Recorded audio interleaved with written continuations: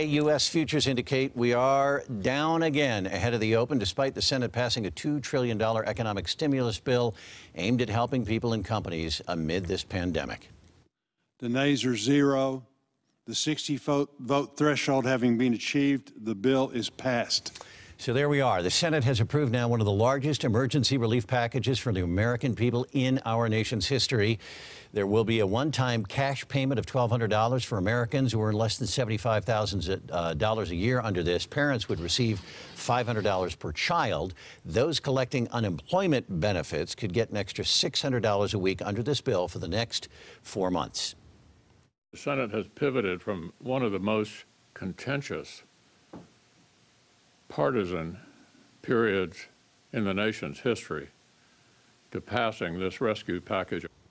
Well, they needed to do it together. The House does still need to vote on it. That will happen tomorrow. The president says he will sign it immediately, likely to go into effect right away. Colorado Senators Cory Gardner and Michael Bennet are happy with the bipartisanship that took place to get that bill drafted and signed in a timely manner. The most important thing about this bill is to get direct assistance to the American people as quickly as possible. I wish this had been done days ago, but it needs to be done now without delay. No excuses. Democrat Michael Bennet said in a statement, this, quote, bipartisan agreement is a major step toward addressing the unprecedented scope of this crisis and the need for urgent action to support American workers and families.